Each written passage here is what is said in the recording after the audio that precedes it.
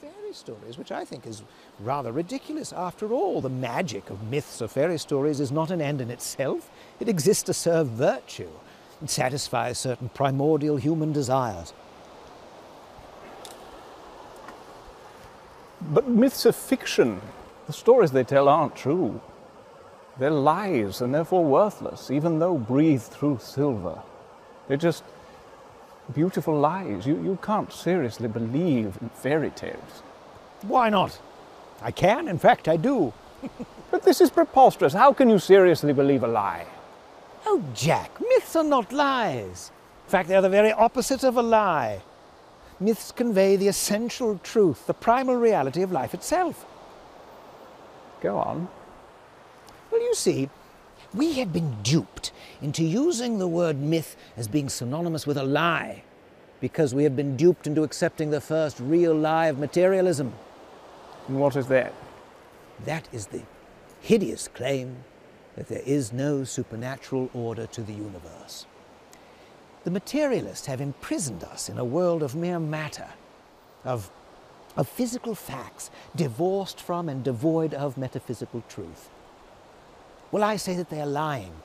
I say that they are the ones who have come up with a false myth. Their world doesn't exist. It's merely a figment of their imagination. Well, fine. However, there's a problem.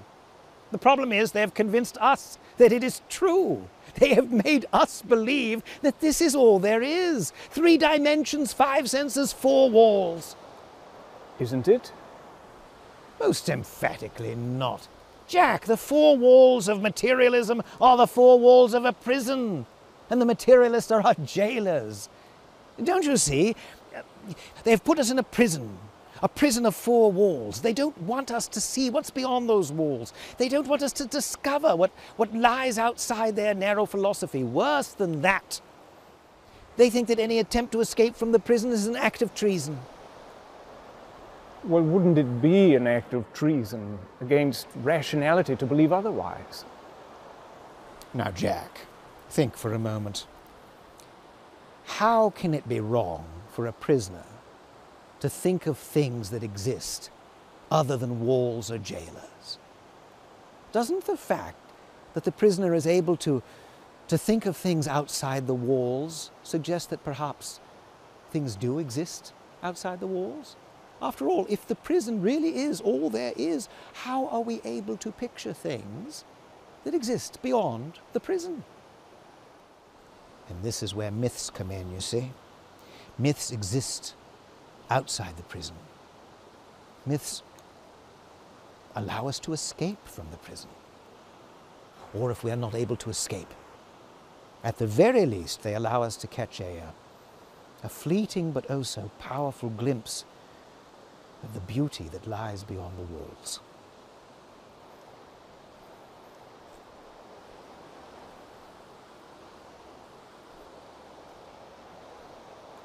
But what is it that we're meant to be glimpsing? Well, don't you see? The truth, Jack. Myths show us a fleeting glimpse of truth itself. Truth. Truth. What on earth is this truth that you're talking about? Quid est veritas? What is truth? I'm glad to see that you've entered into the spirit of the myth, Jack. You've just cast yourself into the role of Pilate. Pilate? Oh, I see. You're able to believe in the lesser myths because you've already accepted the big one. Once you accept the big myth, the lie of Christ, it's easy to accept the smaller ones. All right, Tollers, I'll play the role of Pilate. I'll wash my hands of the whole nonsense.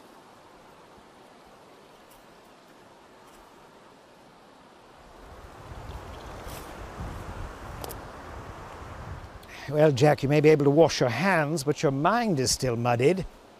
You're not thinking clearly at all, old chap. You're acting as if myths are mere arbitrary inventions of fiction, as if we pull them out of thin air. But what you don't understand is that we make things by the law in which we are made. We create because we are created. Creativity, imagination is God's imageness in us.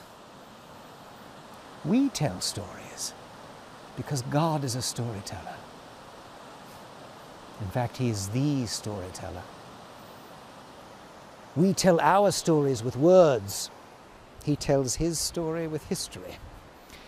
The facts of history are His words, and providence is His storyline. Are you suggesting that all of history, that everything around us is all part of some divine myth? We are all part of His story. This very conversation is part of His story. But perhaps it isn't His story, perhaps it's only your story. How can you know that your story, the story that you believe, the Christian story, is any more real than the other stories? But don't you see, it isn't my story, it's His story. You're acting as if Christianity is one myth among many. It's not, it's the true myth. Christianity really happened. Jesus really existed, so did Pilate. And yet it is this true story that makes sense of all the other stories. It is the archetype. It is the story in which all the other stories have their source, and the story to which all the other stories point. It has everything. It has catastrophe and its opposite, what we might call eucatastrophe. It has the joy of the happy ending, the sudden joyous turn in the story that is essential to all myths. It has to a sublime degree this joy of deliverance, this evangelium, this fleeting glimpse of the real joy, to which all other joys are but a distant echo.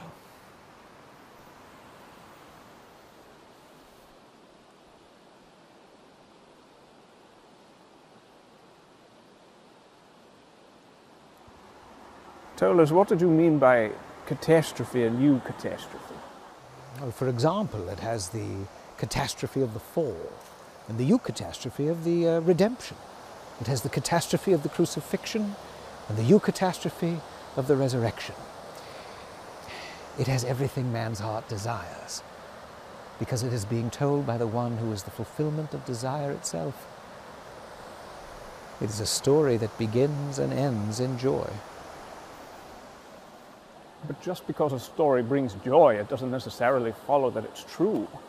There are many joyful myths. They all seem rather flimsy to me and ring rather false. And yet this story has the inner consistency of reality. There is no tale ever told that men would rather find was true, and none which so many skeptical men have accepted as true on its own merits. Perhaps it's just a very well-written artifice.